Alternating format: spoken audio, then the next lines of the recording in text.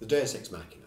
This is, perhaps the most obvious stylistic device that would certainly be very unusual to a modern audience. The big crane, having a god or character swung on stage to hover above, or above the stage, to hover above the other characters. Usually it was used at the end of the play to wrap the play up, where you'd have a god explain subject, explain the ending of the play to the characters, and off he or she would go.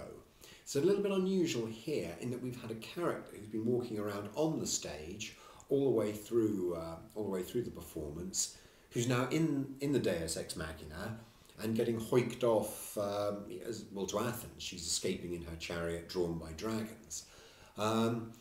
And I think that's also significant because it seems to me that the cosmos, the gods, effectively support Medea. They don't condemn her. She seems to sort of almost get a thumbs up from the sort of divine aspect of the world. There's no punishment for her.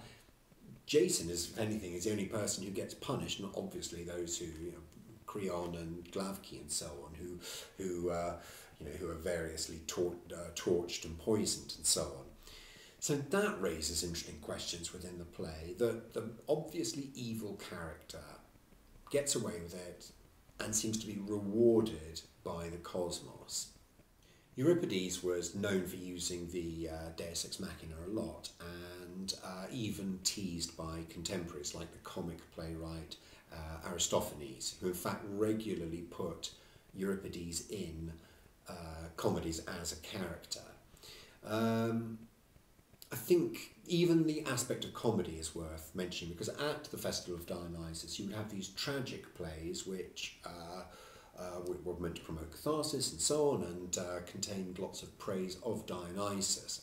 But then you also had the comedies which were, extremely vulgar. They're very funny. Lots of people with big leather phalluses wandering around, pissing themselves.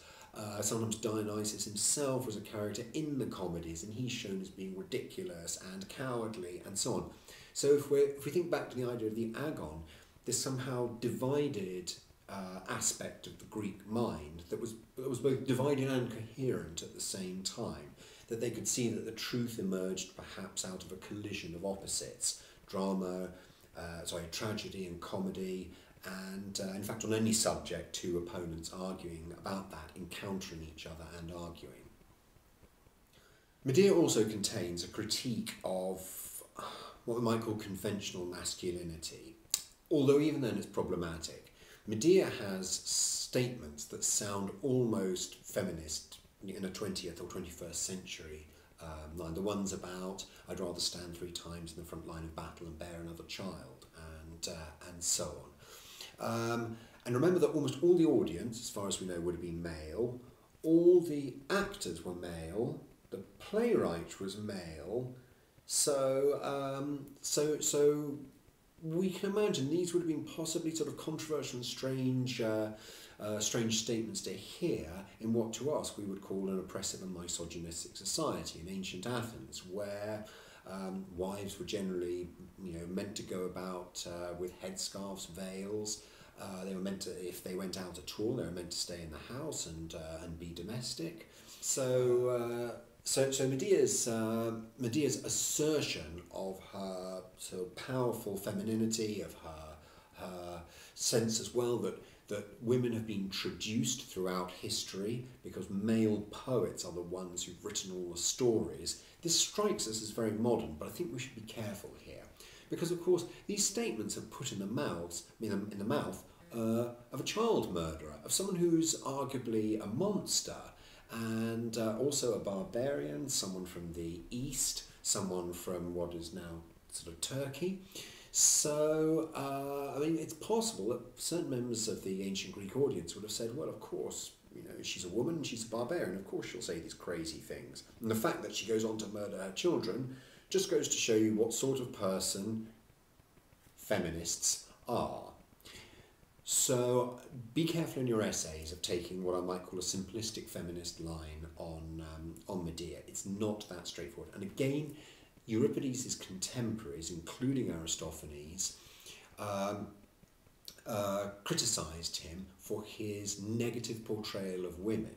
Okay, so Euripides had almost a reputation as something of a misogynist, even in, arguably, a misogynist society itself.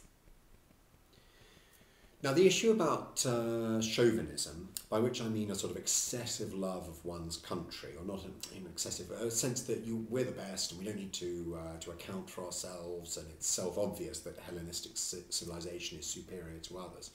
I mean, this, you could say, was at its height. I mean, Euripides was writing at the time of, actually slightly after the Peloponnesian Wars, and Athens particularly had a very high opinion of itself. And we know that Euripides and Socrates, who by all accounts were friends or contemporaries, were very concerned about the standard of political debate and, yes, within Athens, that Athens had become sort of stuffy and self-satisfied, and that this was needed shaking up, but was also dangerous, that it could lead to the mistaken political opinions, which could end up leading to disaster for Athens. And so Euripides was I think we could say he was a provoker. His plays were intended to stir people up. If you remember, he was something of an enfant terrible. Remember that article I showed you, the bad boy of ancient Athens? This was somebody who wanted to get a reaction. Again, a bit like Socrates. Socrates supposedly, would walk around the marketplace, put questions to people, annoy them. Why do you think you do what you do? Is it just because that's habit? Do you actually have a good reason for it? No, you can't account for your opinions. That's what Socrates would, how he began his process of philosophical investigation. And in fact, he was nicknamed, or I think he took even the name himself, the gadfly. An annoying insect that stings people and removes them from a position of from comfort. And I think Euripides' plays do the same. They discomfort us. Okay, they don't necessarily have a conclusion. They don't have a clear message. They aim simply to make us feel less comfortable in what we think we know. I think Medea does that very well. So the very, I mentioned earlier, the strangeness of Medea may itself be the point of the play.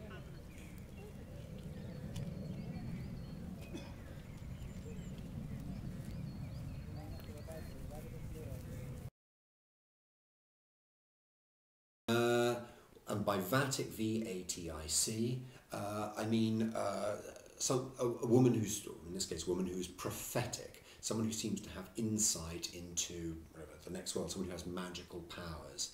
And Medea definitely has that. She is a witch. She is very powerful. In fact, her powers helped Jason during his adventures. She was able to help him get the Golden Fleece. She was able to wreak terrible havoc on his enemies.